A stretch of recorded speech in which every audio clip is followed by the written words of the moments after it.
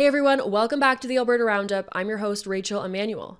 We are back to our regular programming. If you haven't had a chance to see my episode from last week yet, head over to YouTube and give that a watch. You won't want to miss True North host Andrew Lawton's insights onto the province of Alberta and some of the major news stories that I missed while I was away. That being said, we have a great show for you guys today. A lot of big things happening in the province. Here's a look at what we'll be discussing today. Alberta Premier Danielle Smith has invoked the Sovereignty Act for the first time. There's also been some positive changes regarding photo radar and a huge investment into the province, which will create thousands of jobs.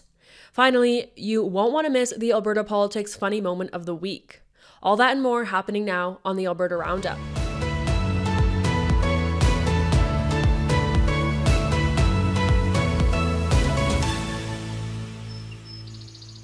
Okay guys, up first, Alberta Premier Danielle Smith said she's invoking the Sovereignty Act for the first time to challenge Ottawa's regulations, which would require a net zero electricity grid by 2035. No doubt you remember that Danielle Smith first pitched the Sovereignty Act during the United Conservative Party leadership race. It was very controversial at the time. Of course, she won that race, and it was her first piece of legislation as Premier. The bill was pitched as a mean to bar federal legislation deemed harmful to Alberta and its interests.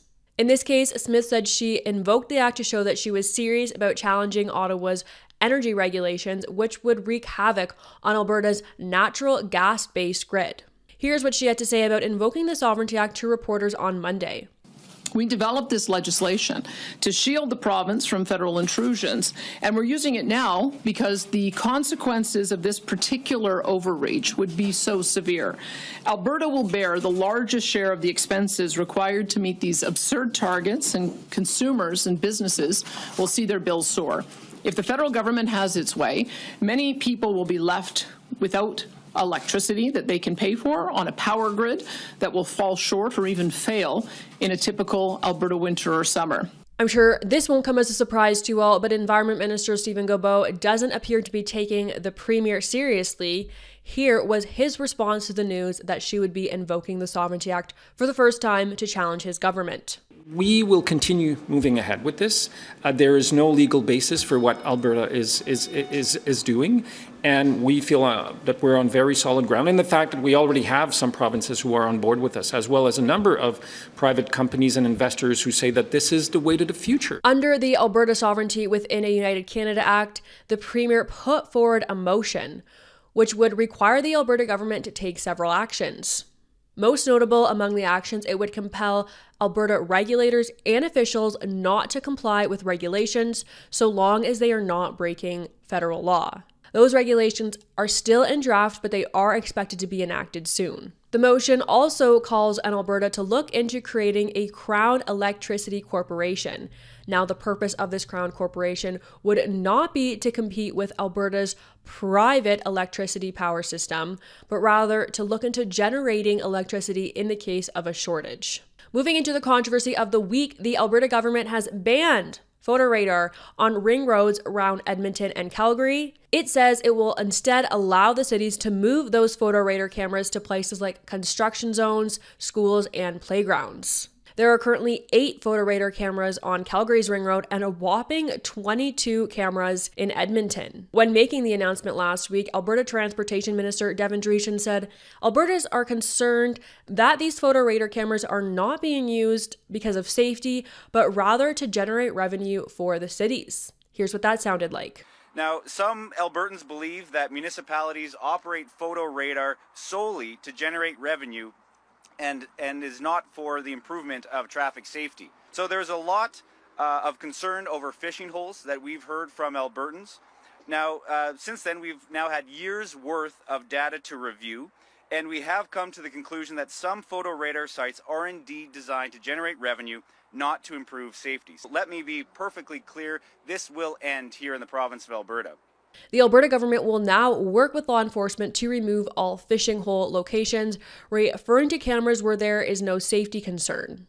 Now, the reason I put this story as the controversy of the week because while it is trending in the right direction, it does not quite go far enough. Comment below if you agree that it is time for Alberta to ban photo radar entirely. Perhaps more importantly, email your city councilors and let them know that you hate these policies.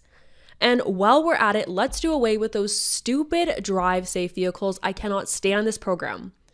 I couldn't believe it that shortly after moving to Alberta, I received a ticket in the mail for $120 for going 10 kilometers over the speed limit.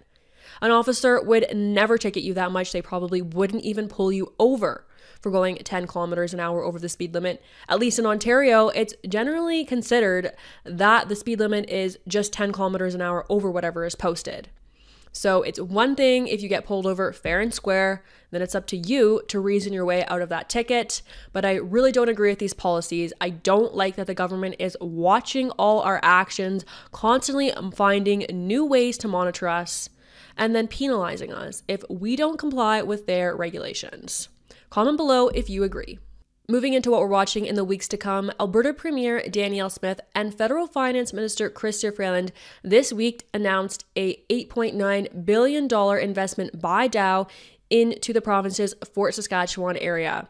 That will become home to Dow's Path Zero facility, the world's first net zero Scope 1 and 2 greenhouse gas emissions integrated ethylene cracker and derivative site.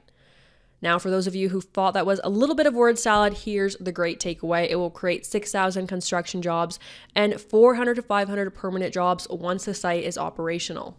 In an announcement on Wednesday, government officials were joined by Dow CEO Jim Fitterling. He said products made at this facility will have greenhouse gas footprints less than half of products made at other plastic alternatives. He added, quote, "We intend to take that to zero." Chrystia Freeland said the investment is evidence that her government's plans are working. Here's what that sounded like. We said that those tax credits would create great careers for Canadians, for people like the great Canadians who are here with me, that they would build stronger communities and help reduce our emissions at the same time. Today is proof that it's working. Moving into the Alberta politics funny moment of the week, you guys are going to love this. Transportation Minister Devin Dreeshen was being interviewed by 630 Chat host Stacey Brotzel about his photo radar when she asked him about the Alberta Sovereignty Act, reminding him that his former boss and former Premier Jason Kenney once called the Sovereignty Act illegal, cockamamie, and said it would turn Alberta into a banana republic. Here's Dreeshen's response. But your old boss called it cockamamie and illegal and would turn us into a banana republic, so I guess that's politics, right? I wonder what he's doing now, yeah. Oh. Oof, that's gotta hurt. Okay, guys, that's everything we have for you today. Thank you so much for tuning in to the Alberta Roundup.